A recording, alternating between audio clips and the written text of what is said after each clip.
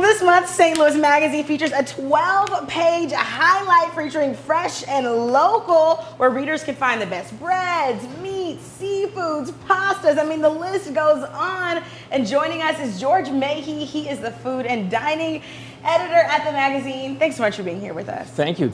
We usually cover restaurants, so this is a little different. These are kind of raw materials that you can use at home and cook with at home. So. And this is pretty cool because we are spending a lot more time at home. I mean, people are getting out with the spring weather, but we still have grown to love that time in our places and spaces for sure. So we feature about a dozen bread bakeries, right?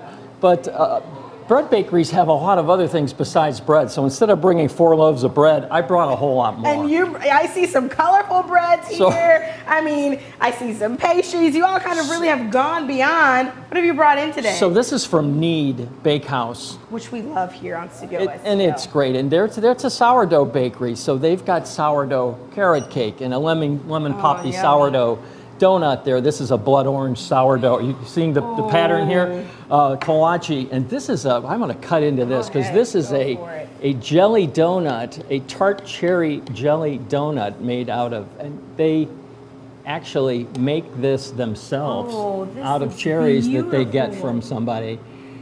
Anyway, I love the breakfast sandwich because it's this size, right? It's just enough. This is a BLT with egg and fresh herbs and a poppy seed brioche bun. I really like that because it's not too much for breakfast. You don't eat it just enough. And want to go back to bed. Oh my goodness. So that's from Need. Mr. Meowski's, which is my favorite name of a bakery. That's the name of his. That's the name of his cat. He's out in St. Charles. And again, sourdough bakery, right? So this is his sourdough loaf. This is his signature, nice and crispy, crunchy. And it's beautiful too. And this is his claim to fame, right? Here, just smell that. Smell the sourdough in there? Ooh, that's all you have to do. Such a light and delectable smell. It's beautiful. But he's got all these other things.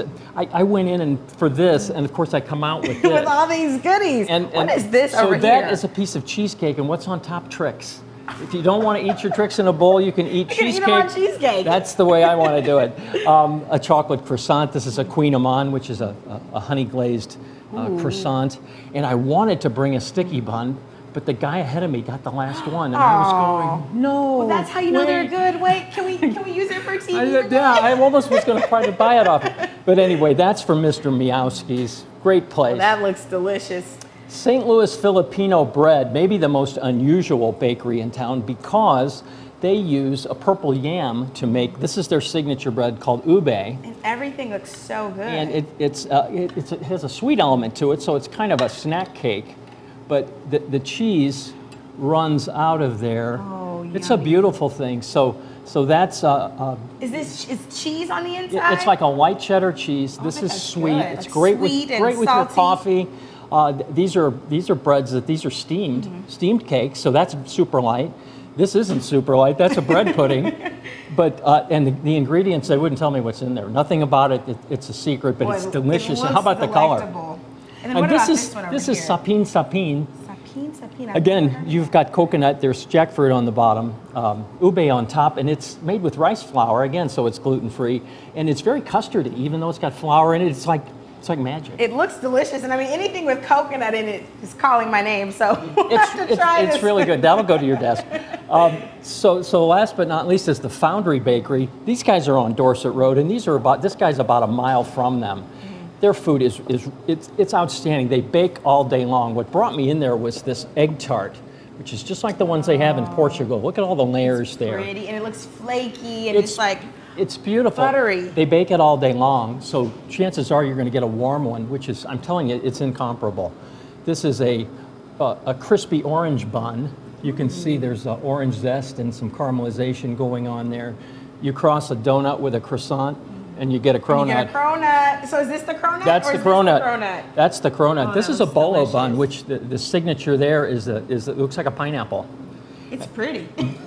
And this is something I've never seen. We're going to cut into this for the first time. This is a taro globe moon cake. Oh, why it's called a moon cake, I'm not sure. It kind of looks like the moon, but it's got a taro custard in there.